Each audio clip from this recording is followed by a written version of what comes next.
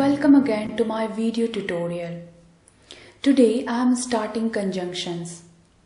Conjunctions competitive exam point of view से सबसे easiest part है. अगर किसी को रूल्स का थोड़ा सा भी आइडिया है तो वह कंजंक्शन से रिलेटेड क्वेश्चंस आसानी से सॉल्व कर सकता है. Conjunctions connects words, phrases, clauses or group of words in sentences. So I can say conjunctions are words used as joiners. Conjunction sentences के different parts को जोड़ने के लिए इस्तेमाल होता है. For example, Riya came but Diya did not. यहाँ but एक conjunction है जो कि दो clauses को जोड़ रहा है. पहला क्लॉज रिया का आना दर्शा रहा है और दूसरा दिया का ना आना. नाउ टाइप्स ऑफ कंजंक्शंस देखते हैं. There are different kinds of conjunctions. They are coordinating conjunction, correlative conjunction, subordinating conjunction. But as far as competitive exams are concern, आपको डिफरेंट काइंड्स ऑफ कंजंक्शंस को समझने की जरूरत नहीं है. आपको सिर्फ डिफरेंट कंजंक्शंस के यूजेस को समझना है. And in my video, I will discuss all the important conjunctions from exam point of view. अभी important conjunction की लिस्ट देख लेते हैं, फिर इन्हें डिटेल में डिस्कस करेंगे.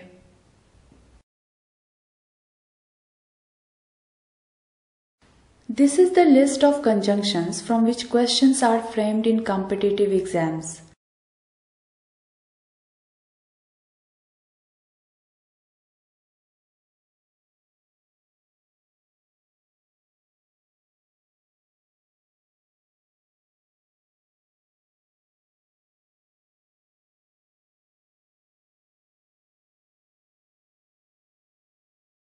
हो सकता है इतनी बड़ी लिस्ट देखकर आपको कंजंक्शन इनिशियली डिफिकल्ट लगे, बट ये बड़े आसान हैं. आप इन्हें आसानी से समझ लेंगे. नाउ इन कंजंक्शंस के यूजेस देखते हैं. सबसे पहले ऐसे कंजंक्शन देखते हैं जिनका यूज इंडिपेंडेंटली होता है. Until unless. Until is used in reference of time, while unless is used to express condition.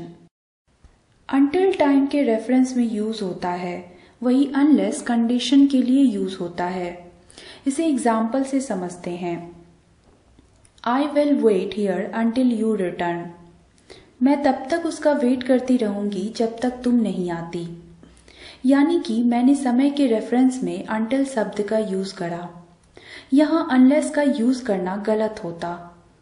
Unless का यूज कंडीशन के रेफरेंस में होता है. जैसे अनलेस राम वर्क्स हार्ड ही कैनॉट पास. यहाँ अनलेस का यूज कंडीशन के रेफरेंस में हुआ है, यानी यहाँ राम को पास होने के लिए हार्ड वर्क करना होगा. मीन्स राम तभी पास होगा जब वह एक कंडीशन को सेटिस्फाई करेगा. Please note, until unless should not be followed by not. Because until unless is itself a negative word. Until का अर्थ है जब तक नहीं, वही unless का अर्थ है यदि नहीं, यानी दोनों निगेटिव शब्द है. इस कारण से अगर हम सेंटेंस में unless until के साथ not का यूज करेंगे तो सेंटेंस डबल निगेटिव हो जाएगा, जो कि गलत है. एक एग्जाम्पल देख लेते हैं. Unless Ram does not work hard, he cannot pass. यहाँ डज नॉट का यूज करना गलत है क्योंकि अनलेस इटसेल्फ एक निगेटिव शब्द है. So correct sentence will be unless Ram works hard he cannot पास. अब नेक्स्ट कंजंक्शन देखते हैं. कंजंक्शन एंड का यूज आप जानते हैं. एंड का यूज दो सेंटेंस या वर्ड को जोड़ने के लिए होता है. अभी मैं डिस्कस करूंगी कि एंड का यूज कहाँ नहीं करना चाहिए. Before a relative pronoun the conjunction and is never used. यानी who, which, that etcetera relative pronouns के पहले एंड का यूज करना गलत होता है. जैसे we cannot say Rita is a good dancer and who is my friend. इस सेंटेंस को सही करने के लिए हमें एंड हटा देना चाहिए। So correct sentence is Rita is a good dancer who is my friend. इसी तरह say that, as to are not used before interrogative and relative words like who, whom, which, whose, what, etc. That, as to का use कभी भी interrogative word के पहले नहीं करना चाहिए। यह रूल डायरेक्ट इनडायरेक्ट नरेशन में भी काफी हेल्पफुल है। इसे एक एग्जाम्पल से समझते हैं। She asked me that what his name was. यहाँ वर्ड के पहले दैट का यूज करना गलत है। We should say she asked me what his name was. इस रूल को ध्यान रखना चाहिए, यह काफी इम्पोर्टेंट है। डायरेक्ट इनडायरेक्ट नरेशन में कई बार इंटेरोगेटिव वर्ड के पहले दैट लगाकर क्वेश्चन बनाए जाते हैं। Now before I start conjunctions which are used in pair, एक छोटा सा रूल और देख लेते हैं। Because, since, as soon as are not followed by therefore, thus, so, etc. अक्सर हम because, since, as soon as के बाद therefore, thus, so, etc. का यूज कर देते हैं, जो कि गलत है।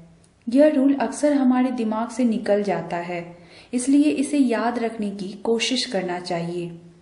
एक एग्जाम्पल देखते हैं। Because he has been ill for a month, therefore he does not come to the office. यहाँ because के बाद therefore का यूज हुआ है, जो कि गलत है। हमें सेंटेंस को करेक्ट करने के लिए therefore को हटा देना चाहिए। So correct sentence will be because he has been ill for a month, he does not come to the office.